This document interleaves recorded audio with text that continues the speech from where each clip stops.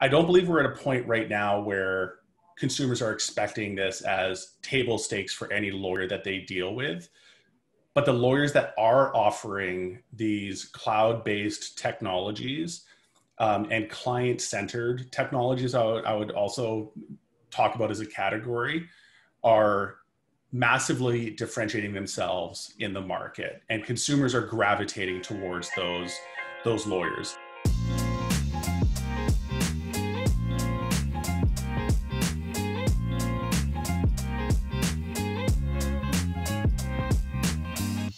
Hey everyone, welcome back to Answering Legal's Everything Except the Law podcast. I am your host, Nick Worker. If this is your first time tuning in, this is the podcast where we share expert advice on all the parts of running a law firm that attorneys weren't exactly trained for back in law school. We have another really exciting episode for you all today, as we are joined by the CEO and founder of Clio, Jack Newton. I'm going to be talking with Jack about the 2020 Clio Legal Trends Report, which everyone in the industry would be wise to check out.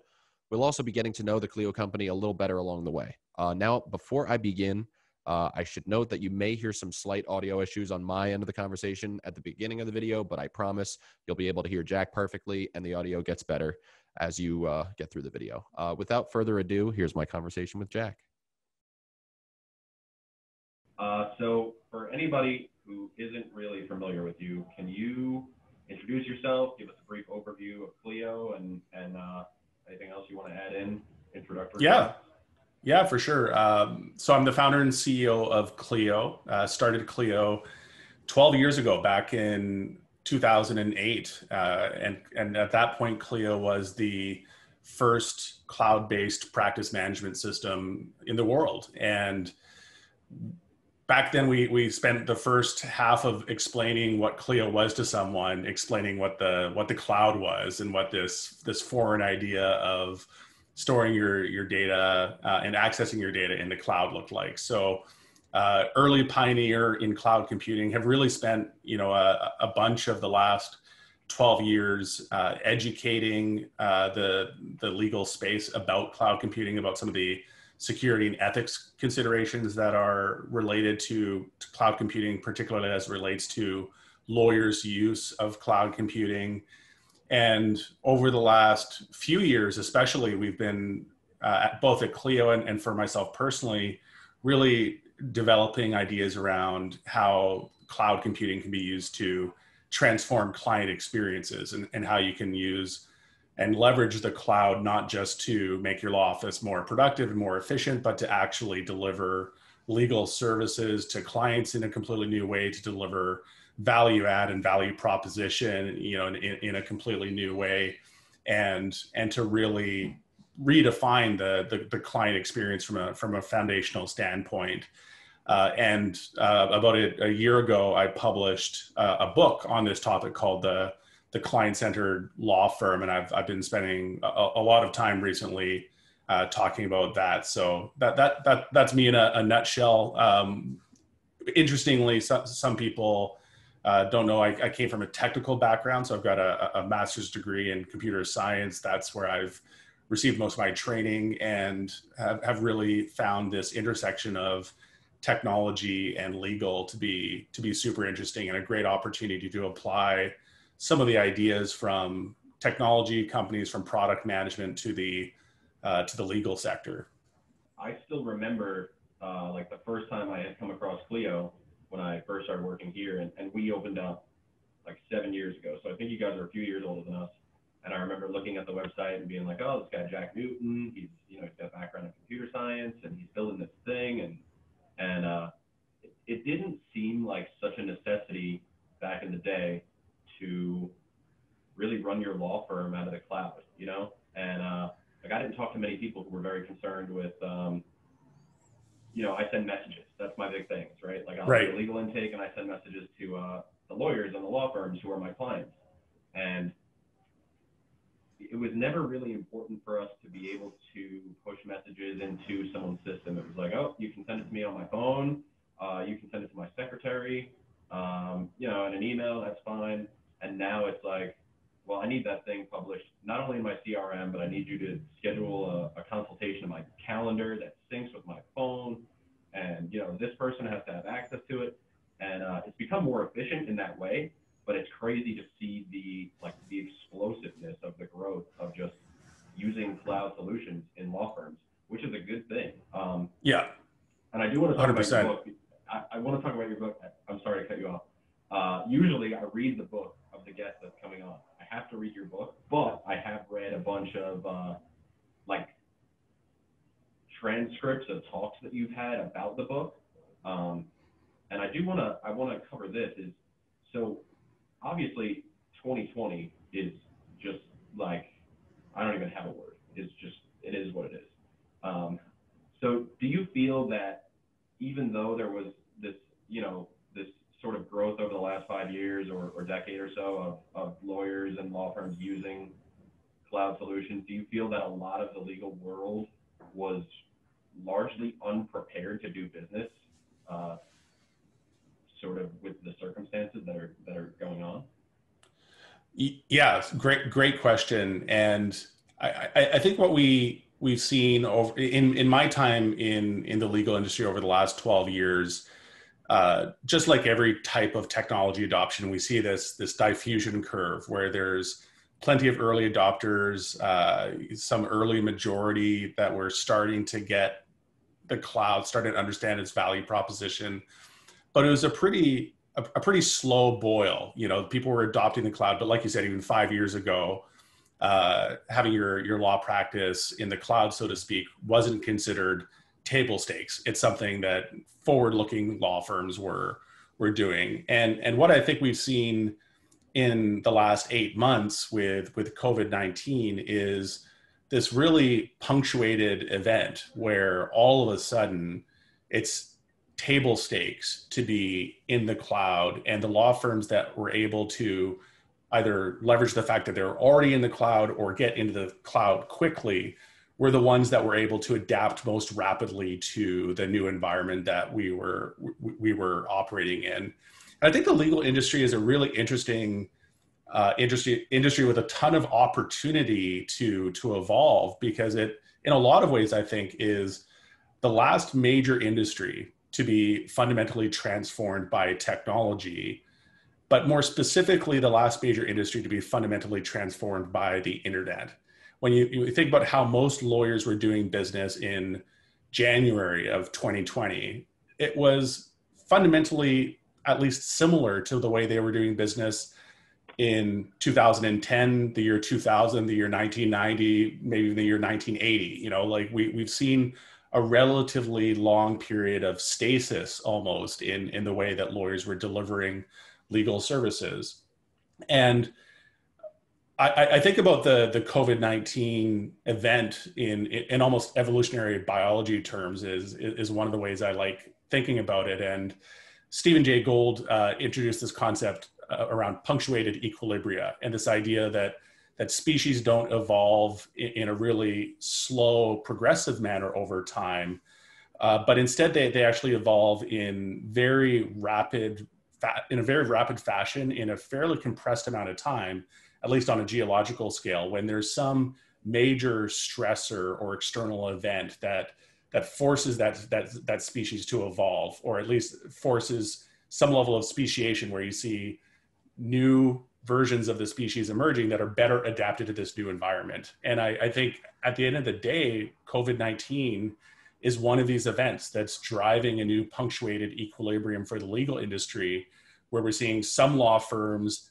understand what this new landscape looks like, what delivering legal services in this new landscape looks like, how they can leverage the internet to deliver legal services in new ways, how they can collaborate in the cloud with their coworkers and colleagues to get work done. These are the newly and higher evolved lawyers that are able to deliver legal services in a way that similarly consumers have gone through this rapid phase of change over the course of the last 8 months and have completely different sets of expectations of all of their service providers and all of the people that provide them goods and services more broadly have changed dramatically over the 8 months and over the last 8 months. And there's an enormous opportunity for lawyers to dial into this new landscape and adapt. And as Darwin stated, it's not the strongest or biggest of a species that thrives. It's the one that's most adaptable to change. And I think really what we've seen COVID-19 highlight for us is that lawyers were in a position already where they needed to evolve to unlock the huge market opportunity that exists for lawyers that can tap into that market opportunity. And with COVID-19, we've seen 10 years or more of that evolution and that change compressed into just a few months. And, like any major seismic change, there's going to be some law firms and some lawyers that emerge from this crisis stronger and better positioned to win. And there's going to be others that emerge weaker or maybe even having failed outright. And those will be the lawyers that can't adapt. And I believe really strongly what underlies the law firms that will be succeeding and thriving in this new environment is two things. One is embracing technology and really embracing, in particular, being cloud-based. And the second is being client-centered and really thinking from the ground up, how do you deliver your legal services in a way that are client-centered? And those two pieces play off of each other really nicely. Being cloud-based allows you to be client-centered in some really innovative and cool ways. I was so taken in when you were talking about, I think it was Stephen Gold or something like that. Yeah, Stephen Jay Gold, and Gold. his punctuated equilibria concept. It's really interesting. It's really interesting because, I mean, why would a species have to evolve if there wasn't some sort of stimuli forcing them to evolve? Like we didn't evolve just to evolve. We evolved obviously for a need. Right. And so I think that's a cool concept to apply to this, right? Is because there's clearly a need right now. This is the stimuli, what we're going through. And it's kind of corny to phrase it in this way, but I was doing a webinar with a guy, Andy Stickle of Social Firestarter. I love this guy. He's like a guru, honestly. He's like a genius at marketing himself and for his clients too. And we had this webinar and we're talking about, like the pandemic sucks. This is going to suck for a lot of people, but this is an opportunity. That sounds corny, right? To get on there and be like, oh, like this crazy bad thing that's happening is an opportunity for us to get really caught up. And I think for law firms that were lagging behind, I'm interested to hear what you sort of have to say about this, but I wonder how many law firms were like, okay, well, I can't meet with my clients in person, and I don't have a printer at home. I don't have that giant Xerox thing anymore. So I need to make a change for my office, or I'm gonna go extinct. Like in the same analogy or metaphor. I don't know. And I want, like, how many law firms or what was your sort of experience when this went on? Like how many law firms really came to Clio in addition to what you normally see and said, I need to make a change right now? Yeah, great question. And, just to comment on your observation too about the, maybe the backdrop that we're talking about, this opportunity existing in, I think is a really fair point, and I want to be clear when I'm talking about the opportunity that COVID-19 presents. We need to acknowledge there's a backdrop of both a huge humanitarian toll this crisis has exacted, with over 250,000 people dead in the United States alone already, and numbers that are trending in the wrong direction in virtually every jurisdiction in the world, and the economic crisis that is accompanying that humanitarian toll as well. Isn't something we can ignore, but it's actually one of the inputs for honing in on the opportunity that exists for lawyers in this crisis. And I looked to a few data points that really highlight that opportunity. One is the World Justice Project that tells us that 77% of consumers that had a legal issue did not see that legal issue resolved by a lawyer. And those are pre-pandemic numbers. So we have a huge access to justice problem in the sense that the vast majority of people that have a legal problem do not see that legal problem resolved by a lawyer. And again, pre-pandemic, we saw over 30% of Americans that said they would be unable to pay for an unexpected $400 expense at any given point. And again, that's larger than a larger cost than most legal matters.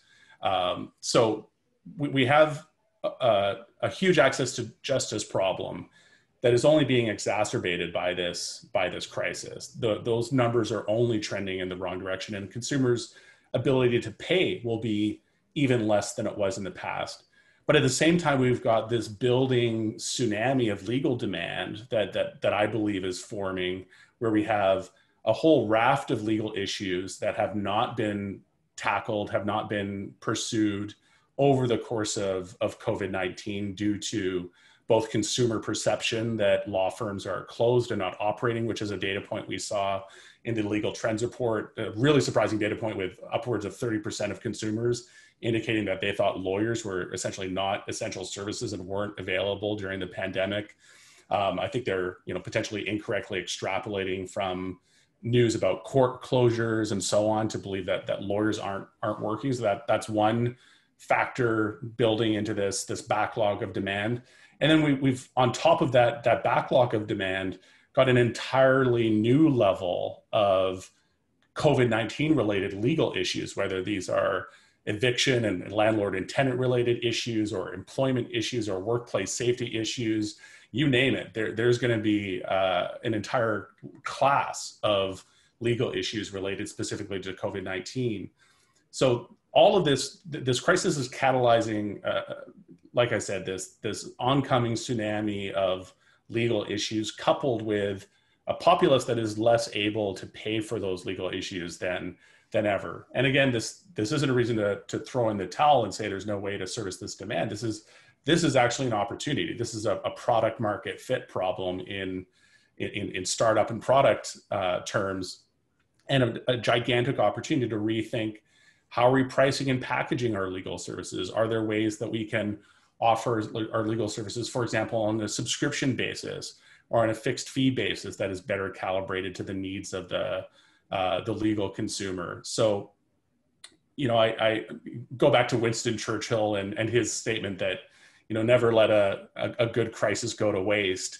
And that's kind of how I see COVID-19 is without dismissing the enormous cost in a lot of places, this is catalyzing, I believe, a long overdue change in how lawyers think about delivering legal services, and provides an enormous platform for innovation and experimentation. And the reason I am especially excited about the opportunity this presents for lawyers and the legal space overall is that we're being given permission in a way that we've never really had permission to experiment by consumers, where they 8 months ago, 9 months ago, might have expected to come into your law office and be impressed by your marble floor and mahogany desk in your lobby. They don't expect that anymore. They're just as happy to jump on a Zoom call with you to talk about their legal issue.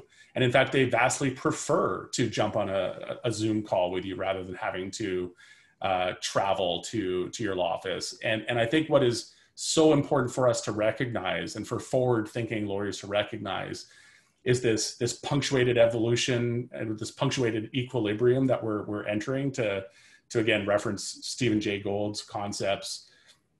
This is not a temporary change. This is not a transitory thing that will revert to normal when we're on the other side of this pandemic. What we're observing is a permanent shift in consumer expectations, a permanent shift in how lawyers can interact with consumers and work with consumers online. And it's going to stay that way post-pandemic. We're going to see many law firms realize that maybe they don't need their bricks and mortar law office in the way that they thought they did. We'll see many lawyers realize maybe they don't need to be based in an urban area, like their clients are. They could actually effectively deliver their legal services to their urban clients from a rural location potentially. They can start to eliminate massive sources of overhead and cost structure from their legal services and potentially deliver them in a more affordable and accessible way to this enormous market demand that exists. So all of that is to say there's an enormous opportunity, and for lawyers that think innovatively about how to tap into that opportunity, it is a virtually unbounded opportunity right now. I'm gonna give some free advertising to a good friend of mine over at LawPay. The latest episode that just came out. There's another one in between. It takes a while to edit. You know how it is. But we were talking about LawPay is going to start offering like their own financing for clients, and so we're talking about how a lot. I forget what the number is, but I had read that too in like a consumer study. Is like the majority of people can't afford a $400 or $500 unexpected expense in a month. And so the accessibility of legal services for a lot of people is a huge problem. And I deal with this because I have customers who will talk to me and say, you know, like, I get tons of leads, but none of these people can afford my services. And that's especially true of like criminal defense, family, sometimes bankruptcy, obviously. And so we're sort of seeing that now companies like us are offering these solutions that make legal services more accessible, right? And so the other thing that you were saying, and this is why I love the Clio Trends Report, is at the start of the pandemic, you know, lawyers are like, how am I going to get new clients? This, that, the third. And we're all talking about like, let them know you're still open, you know, like put out a blog post that says my office is still open. If you just want advice, call me, go on social media, do something, post something on LinkedIn, anything, right? Let them know you're still open. And it sounded so dumb, right? Yeah. I probably sounded like an idiot going on a video and telling 1,000 lawyers we're live on this webinar. You have to let people know you're still open. And how many did you say in the Clio Trends report? Yeah, it's 30+% over the course of the pandemic were indicating that they believed lawyers had stopped offering their services. So, you know, as bizarre as that sounds, your recommendation was entirely on point. If you're thinking about what's the single biggest thing you could do, almost as a public service announcement kind of effort, it's and I gave this recommendation, by the way, also when I was doing one of my COVID-19 briefings to bar association leaders and to the ABA and so on, is part of the service that bar associations could be giving to their membership is that level of advertising, like simply we're open for business message for law firms, both at an institutional level and an individual law firm level and an individual lawyer level. I think is, as you mentioned, as counterintuitive as it sounds, something that's actually necessary, and that you can be pursuing many legal issues right now, even if the courts are slowed down or some are even closed. There's still many avenues to pursue. So that's an important message. Yeah, and I think what we're really getting at here is, you know, we've seen such a rapid shift in the way that people consume, and especially the way that they're consuming legal services, right? That's what we're focused on, obviously. And so in order to sort of capture a market share, you have to meet the consumer where they are. Yeah. So these new people who are looking to hire lawyers no longer want to just come into your office, sign some paperwork, and then never hear from you again until their case is over. You know, they want to be catered to, and they want to be involved. And so we're seeing this, and that's why Clio is so cool, right? Is because you have the portal, you can communicate with your lawyer, you have a secure place where that's your information. You know, things are sensitive nowadays. You want to make sure it's secure. Right. companies like LawPay saw the need that people couldn't afford legal services, so they offered financing. Now that doesn't solve the problem of why people can't afford things, but we're not really in that sector. We're not humanitarians like that, unfortunately. I want to get this right. So from this year's trends report, it was noted that firms that offered client portals specifically in 2019 collected $16,000+ more per lawyer that's in the firm, I'm assuming. So are we getting to the point now where most legal consumers just expect to be able to share information online with their lawyer in that way? So yeah, a few things. Number one, that data point, not $16,000 per lawyer, was for 2019, and we actually saw that accelerate through 2020, and they're expected to collect 23,000 more dollars in 2020 than their peers who are not using client portals. So maybe popping up a level, just talking about the overall consumer expectations on technology. I don't believe we're at a point right now where consumers are expecting this as table stakes for any lawyer that they deal with. But the lawyers that are offering these cloud-based technologies and client-centered technologies, I would also talk about as a category, are massively differentiating themselves in the market, and consumers are gravitating towards those lawyers. So don't think of this as a catch-up game where you're trying to catch up to what the majority is already doing. It is still a relatively small fraction of lawyers, that very innovative, forward-thinking lawyers, that are offering these kinds of services, client portals, even what you might regard as table stakes stuff like accepting credit cards. A large portion of law firms do not still to this day offer credit cards as a payment form, despite the fact that, as we've seen in the Legal Trends Report year after year, there's a strong consumer preference for paying by credit card. We also saw, in addition to offering client portals, we saw lawyers that were able to offer electronic payments to their clients drive $15,000 of incremental revenue from compared to their peers who were not offering electronic payments. And finally, firms that were using online intake and CRM software saw $27,000 more revenue per lawyer in 2020, or projected to see that amount more in 2020 than their peers who are not. So we're number one seeing in aggregate, and by the way, these gains all compound on one another, and this concept of aggregation of marginal gains is one I'd love to spend a minute on if we have time, but we'll put a bookmark in that. But just coming back to these financial impacts, they're huge, and they compound on one another.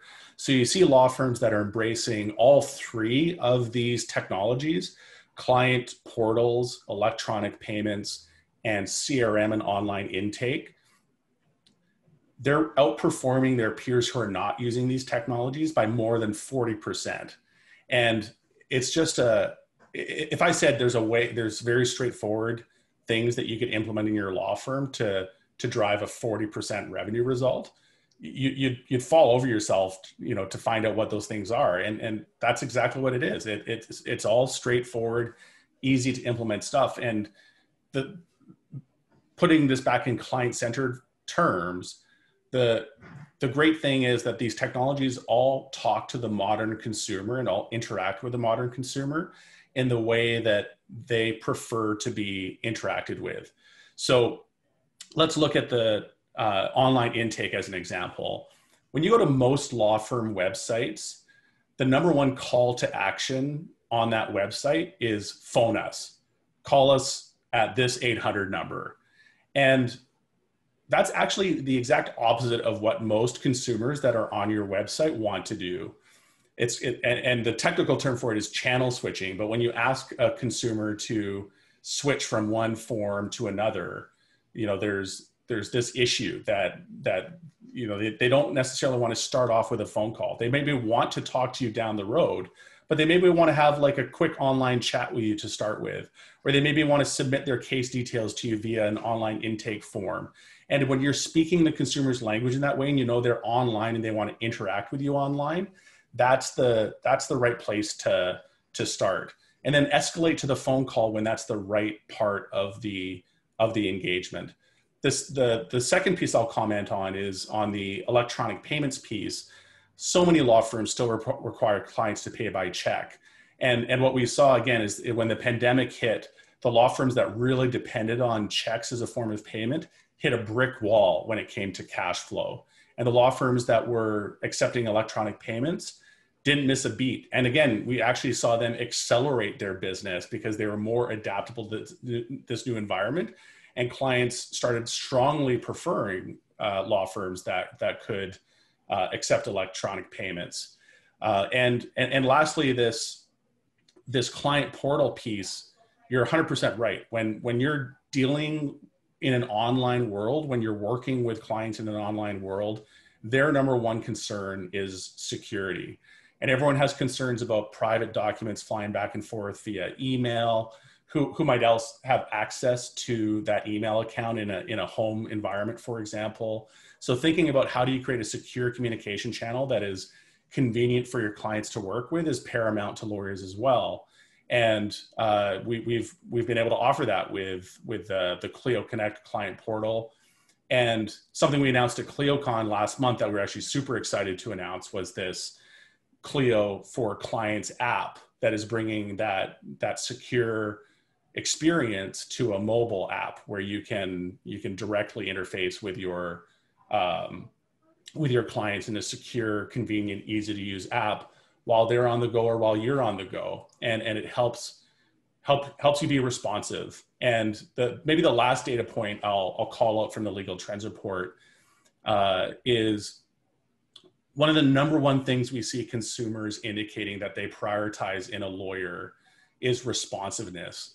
When they phone you, they want you to pick up the phone. When they text you, they want to text back right away. When they email you, they want a response right away. And again, for lawyers, this doesn't necessarily always mean, this doesn't imply it's always them being responsive. It's about how do you set up your technology so your firm is responsive to your client's needs without you necessarily being individually available. And by the way, when you look at the stack ranked list of what consumers care about, what is at the bottom of that list is the fact that you have a physical office for them to visit. They don't actually care about this bricks and mortar office that you might be inhabiting. They don't care about your fancy lobby. They don't even care about the fact that you graduated magna cum laude in your law school. They care about the fact that you are responsive to their needs and that you can solve their problems. I've just seen a lot of switch from the way that even consumers pick lawyers, right? Is the availability and sort of the multitude of services that they offer, right? So like the more that you can offer a client, the more that they can choose from, and you sort of end up meeting these consumers where they are. And I think it's always been hard for lawyers to understand what their consumers want, right? Is because there hasn't really been, in the last 12 years or before that, there hasn't really been a report sort of like your report that really tells law firms what their consumers want. I'm pretty sure I'm right about that because I have looked, honestly, for... No, you're right. It's really a one-of-a-kind report. And when we first published the Legal Trends Report, this is our fifth year publishing the report. And we started off really focusing on law firm key performance indicators and productivity metrics. And, as the report's grown over time, we really wanted to start exploring this chasm that we, through our own experience and through my personal experience in working with law firms and consumers alike, really starting to understand this chasm that existed between consumer expectations and lawyers' understandings of what those expectations were. And for lawyers to truly unlock the market opportunity that's out there, and again, to tap into that 77% of the legal market that is wide open for the taking. It's all about understanding the consumers that are in that space and what their preferences are, especially if you look at the very rapidly evolving preferences that exist among millennial consumers. And this is already the largest purchasing generation on the planet. And I believe their preferences and needs are actually really well reflected, or were early indicators of what we're seeing, more and more generations demanding from their legal service providers and service providers of all types, thanks to COVID. And those preferences are really all orbiting around effortless experiences, online experiences, and responsive experiences. And that's what consumers care about these days. And the lawyers that can figure out ways of delivering that. And again, I believe that it's pretty straightforward. It's embracing being cloud-based, and it's embracing being client-centered. If you can do that really effectively, you're going to stand apart, and you're going to be massively differentiated from the majority of your peers that are stuck in this pre-COVID way of thinking about legal services and of how they deliver legal services. I love talking about this, and I love talking about like the evolution, right? And one of the things that I was always taught and really heard over the last few years is when the pain gets great enough, that's when you'll make the change, right? Right. And so right now, as unfortunate as it is for a lot of law firms, or at least a few months ago, a lot of law firms were in this sort of pain, right? They weren't bringing on new clients. They were shutting down. They were trying to downsize, cut costs, cut expenses. And that's when we saw them really make a change.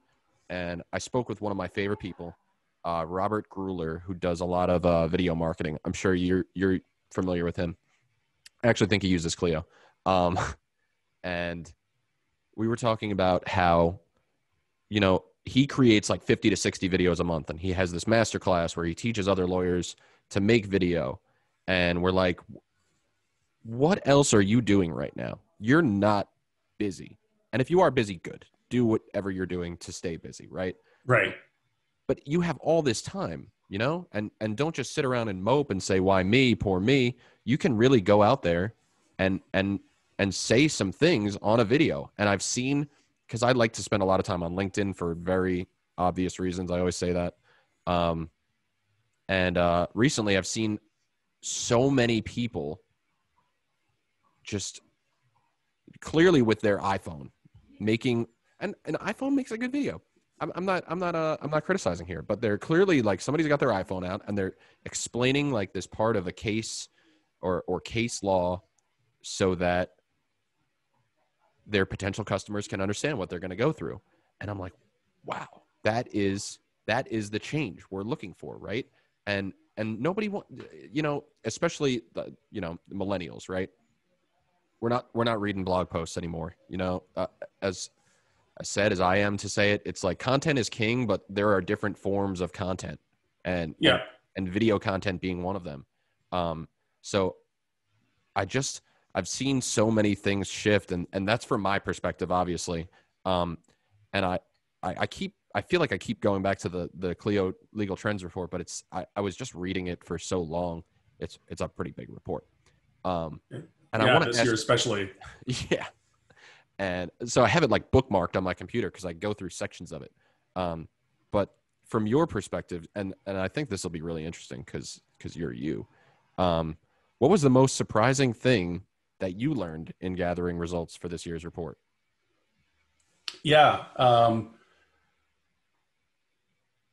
Man, as you commented on, this year's Legal Trends Report was a monster. And, I think maybe one of the most surprising results for me was a bit of a shift in terms of the past reports we've published. We've often talked about the fact that there's this chasm between consumer expectations and how lawyers were delivering legal services. And this year's report, for the first time ever, really, I think, highlighted the fact that we're actually seeing a shift that is helping drive lawyers and consumers closer together rather than further apart. And that's kind of a macro level take on the report. But one of the overall messages that the constellations of data in the report tell us is that COVID-19 has pushed consumers to a more online world. They're consuming, buying goods and services primarily online, and their desire for consuming services from legal providers that offer their services online has gone through the roof. And then when we look at the data from the lawyer's side, when I look at this data, one of the ways I frame this is thinking about the Legal Trends Report data for lawyers' adoption of technology. To me, it looks like it's a report from the distant future. Like, if you handed me the data that we were looking at in this year's Legal Trends Report back in January of this year, I would have told you that this data must be from the year 2030 or so. Like, I really believe we've seen a decade or more of transformation and technology adoption in lawyers and law firms. And you just look at the data where you look at the adoption rate of cloud solutions. You look at the adoption rate of Zoom and video conferencing tools. You look at the amount of facility that we see lawyers demonstrating when it comes to all of these online technologies, electronic payments, Zoom calls, you name it. It's really a punctuated difference from what we saw in February or January of this year. So this I think has really helped push, through an external force, and back to our original kind of conversation around the kind of like evolutionary biology take on this, the macro environment that COVID-19 has imposed on both consumers and lawyers has really done a lot to push them closer together than they were pre-pandemic. It's equipped consumers with the tools and technologies and mindsets where they're more comfortable working with lawyers online. And we've seen law firms adapt to operating online. And again, those are going to be, it's not every law firm, but those are going to be the law firms. And again, the message, the signal that comes through very strongly in the data from this year's Legal Trends Report is the law firms that are making that shift and embracing those cloud-based tools and embracing those client-centered tools are winning in a really definitive way. And those dividends are going to continue to pay off over the next decade, because this is a permanent shift in consumer expectations and a permanent shift in terms of how they want to access legal services. So for me, that's the number one takeaway from this year's Legal Trends Report. And the most surprising result, the fact that we are, for the first time in 5 years of doing this report, really starting to see an opportunity for consumers and lawyers to be a better fit going forward, thanks to some of the macro level changes that COVID-19 has driven. Yeah. So I got it wrong before, obviously, but it was kind of cool that I got it wrong because, we sort of compared 2019 to 2020 in this way. Is that I said, is it true that in 2019, firms that offered client portals collected 16,000 plus more per lawyer? And you're like, no, that was 2019. In 2020, it was 23,000 plus. And that just shows me that there's still potential for growth, which is sort of crazy to think about, that it took us staying at home to sort of draw closer together in that regard. And I didn't get to read this yet, and I really want to read this. So I'm probably going to be way more knowledgeable on this in the future. But you wrote this book, The Client-Centered Law Firm. So you wrote this book pre-pandemic, am I right? Correct. Yeah. Okay. So I know it's obviously the client-centered law firm, so it was probably pretty spot on for the pandemic. But so what are some of the specific lessons from the book that you feel are particularly relevant right now? Yeah. So what's kind of interesting about the book is I actually think it's more relevant today than it was even pre-pandemic, because the message of the book is basically so much of the way legal services are delivered and the way they're priced and packaged today is a function of the way they've been priced and packaged for generations now. And overall, it's in a way that is very lawyer centric. And even if you look at something as foundational to legal as the billable hour, I'd argue that's actually a construct that is very, very lawyer centered. But, as Seth Godin put it at ClioCon, no client ever woke up with a billable hour problem that needs solved. They woke up with a problem that needs solved by a lawyer that can help them solve it. And it's really developing deep empathy for that problem your client is trying to navigate and trying to solve, and creating everything you're doing, creating your entire business model and your service delivery model in a way that is centered around the client's needs. So the message of the book at a high level, is like, hey, let's tear up the way that legal services have been delivered for generations now, and rethink it from the ground up, and rethink it from the ground up in a way that helps us not only deliver better legal services to the 23% of consumers that are having their needs serviced by lawyers today, because we can do better there, but it's not a zero-sum game either. It's not just how do you apply this thinking to go win a larger chunk of that 23% market? How do you apply this thinking to go tap into this vast, what I describe as the latent legal market, the 77% of legal issues that go unaddressed by lawyers? And if we can do that, it's actually $1 trillion opportunity. The legal spend in the U.S. is $437 billion per year, and that is the 23% slice that is above the waterline, so to speak.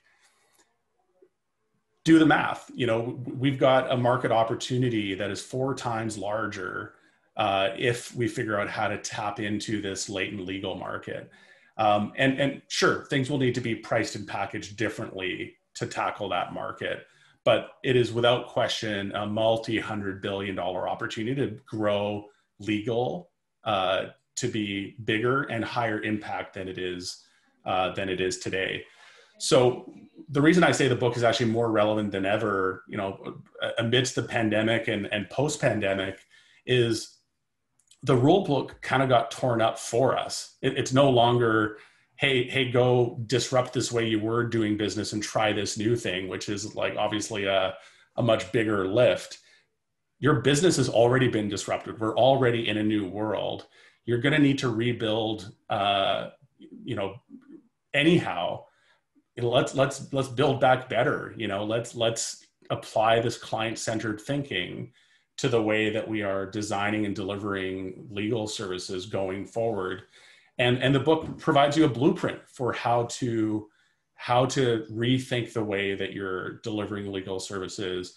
And really, the book is a distillation of my decade plus in legal, working with thousands of law firms, working with some of the best run law firms in the world, and extracting what helped them really stand apart from the crowd.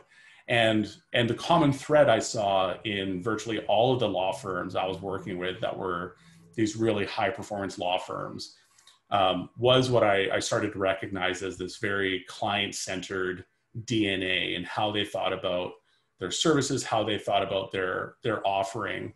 And I'll conclude on that note, maybe highlighting one important distinction in being client-centered versus client-first. And this is a mistake a lot of people make, understandably, is thinking that being client-centered means putting your clients first.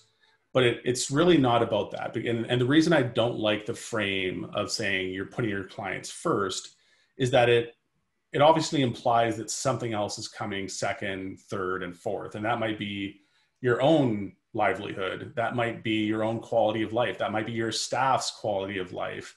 And the reality is that when you're being truly client-centered, And again, these can be deploying things that are really tactical, like accepting credit card payments, developing a client portal, uh, taking subscriptions from your customers rather than upfront payments or billable hour payments. These are all things that can actually be a huge win-win-win for you and your clients, and at a macro level for access to justice. And that's, I think, the really exciting opportunity that client-centered thinking presents, which is to develop a model for your law firm that will make your clients happier and actually make you more profitable and more successful. And when we're really executing at a high level, we're actually making our legal services more accessible, more affordable, and more consumable, and increasing access to justice as a side effect. I love how we ended up here, right? And we were talking before about how basically, I would say 12 years ago, right, since you started Clio, but even just over the pandemic, that we've seen such a change in how lawyers are trying to meet the expectations of their clients. And it is really true that a lot of these methodologies that were being deployed were really outdated and really didn't honestly meet the needs of the consumer. But I see this everywhere, right? And I think that's why Clio is so cool, is because you guys were really the first to take this sort of client centric, right? To Yep. steal the name of your book for a second, client centric approach, and really deploy it for law firms. Because I'll give you the most pertinent example for me, and I like to use other examples to kind of give a good analogy for how things work. It's sort of how I understand things. And like today, I have the bug people come into my house. They're going to spray some natural, crazy pesticides on my lawn. It's safe for my dog. It's safe for kids. I don't have any kids, but if I had kids, it would be safe for them. And I got a text message from them confirming that they were coming.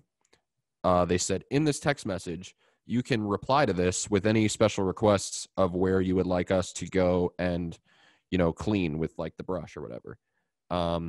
Here's your bill. This is the online payment portal that you can go in and change your credit card and manage this is for bug spray. They come 3 times a year to my house. I have a portal. I have text messaging services. They have an app.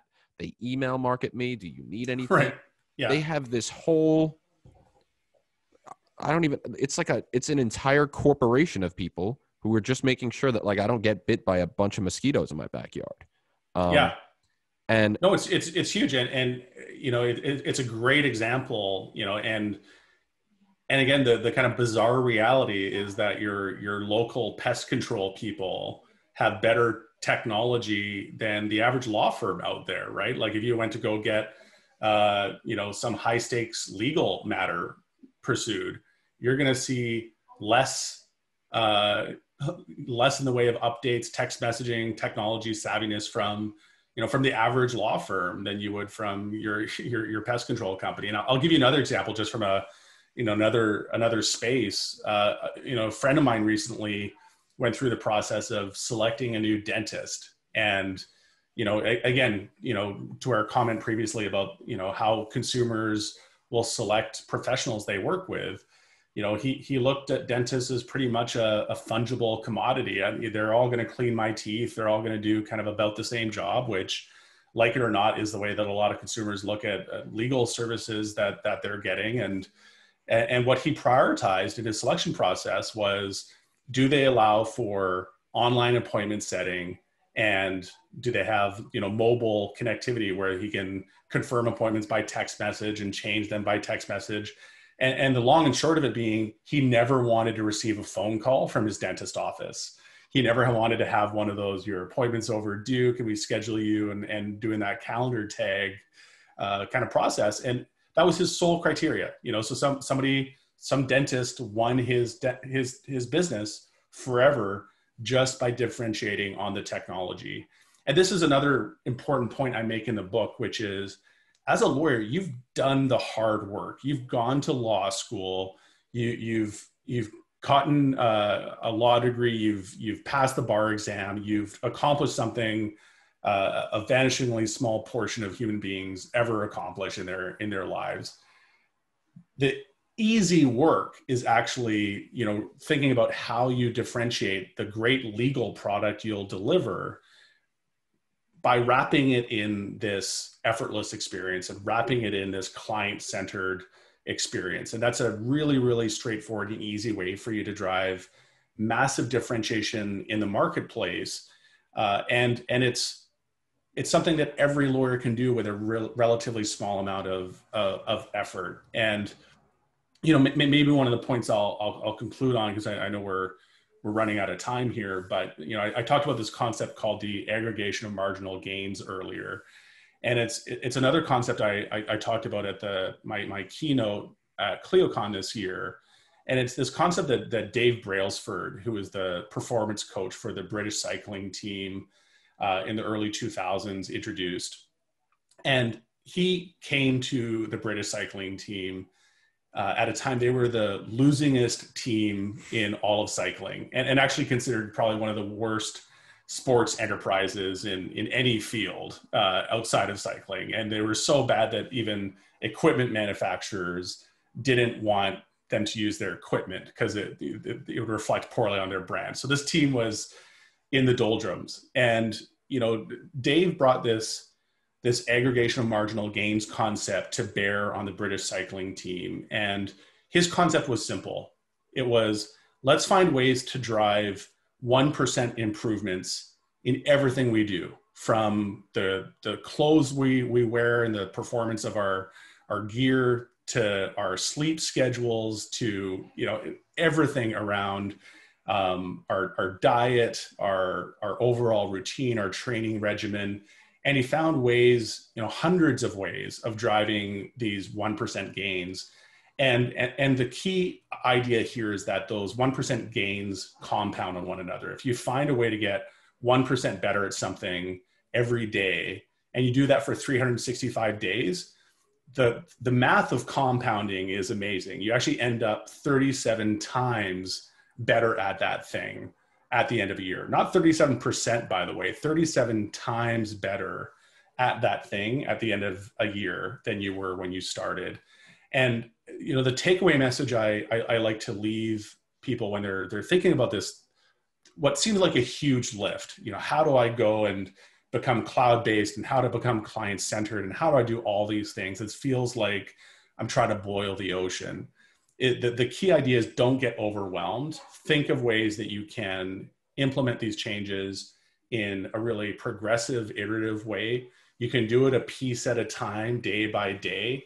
Drive those 1% changes every day, those 1% improvements, and you will be radically transformed over the course of just weeks and months, and certainly over the course of years. And that's the kind of process that can drive really profound change, but in an iterative way.